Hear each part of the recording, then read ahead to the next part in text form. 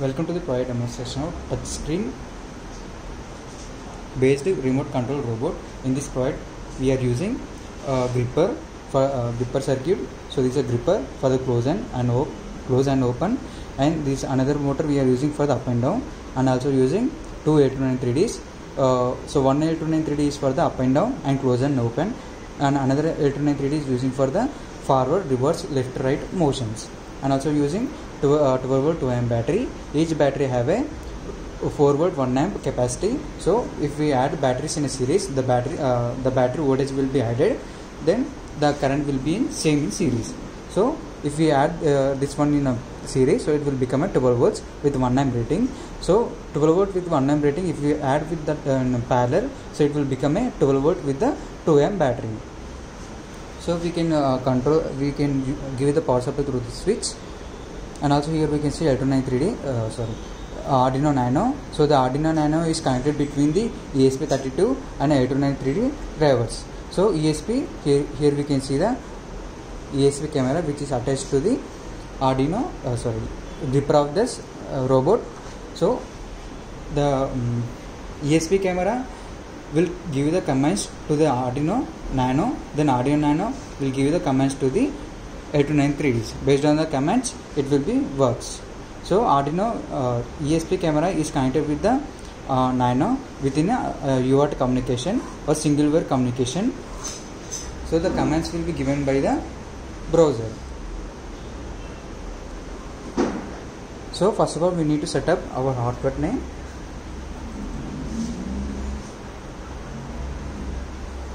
So here we can see we need to set our hotspot name like project 6616 without any space, without any capital letter, and password should be 129. Then only this ESP32 camera has a Wi-Fi module. That Wi-Fi module will be connected to our phone. So we train that Wi-Fi module when a network have a project 6616 and password should be 129. Then only we need to connect that network. So we train that like. Now we need to on the power supply. And also one thing I forgot to say that here we can see buck converter. This is a buck converter which and also the buck converter name is LM2596. So it takes 12 volt of input and will give 5 volts of output. So it will step down up to 5 volt. That 5 volts will be given to the ESP module. So ESP module generally works on the 5 volts of power supply, and Arduino Nano having a power supply through this 829 3D. So 829 3D have a inbuilt voltage regulator. Here we can say voltage regulator. It is a 705. It takes 12 volts of input and it will provide output of 5 volts. That 5 volts will be given to the Arduino Nano. So after that, so here we can see one device is connected to our phone. After that, we need to go for the network analyzer app. So here we can say network analyzer app. We need to go that one.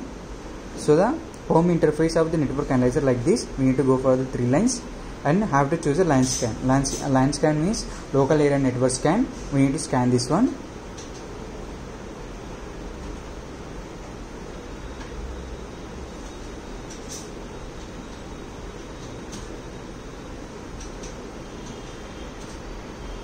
Device connecting. We can connect in the device. You understand? Offline.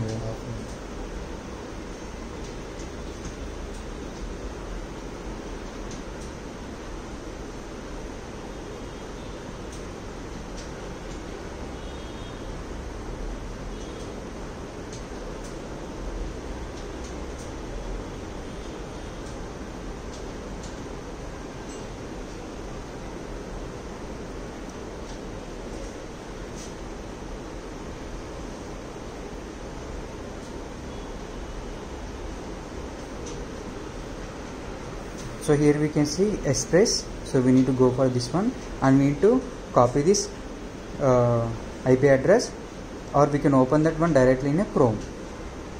So we can see the camera module visual, and also here you can see the commands forward, back, and right, left, and open close for the gripper, and light on, light off for the ESP32 camera light, and also up and down for the gripper.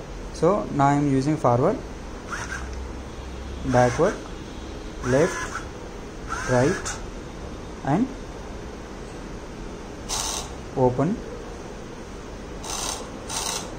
close and up and down.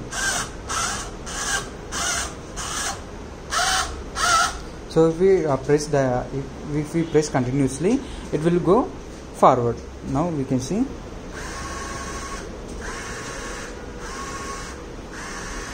So in this way, if any object want to pick is using the ESP camera, so that we can see the visuals of this Reaper. In that way, we will pick any object using the ESP camera module. And also we are providing a charging circuit for this battery. So the charging circuit have a step down transformer and rectifier. So we providing a 230 volts of power supply through this power cable. So it takes 230 volts of power supply and it will step down up to 12 volt 1 amp AC power supply. That will be given to this rectifier. Rectifier converts AC to DC. That converted DC is given to the battery. So here we are using a full wave bridge rectifier. So the full wave bridge rectifier have a 89 point of efficiency. Now we are connecting giving to this battery. So this is the AC input and this is the DC output. So we need to charge this one.